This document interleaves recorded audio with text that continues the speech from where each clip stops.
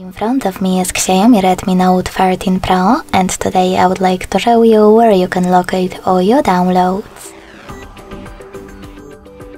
First of all, you need to find an app called File Manager and click on it. Then, if you never used it before, scroll all the way down and click on Agree and Continue. Then select Allow. And finally, after selecting Cancel or Try in New Feature pop-up, click on this clock icon at the top on the left. Lastly, select Bluetooth and Downloads.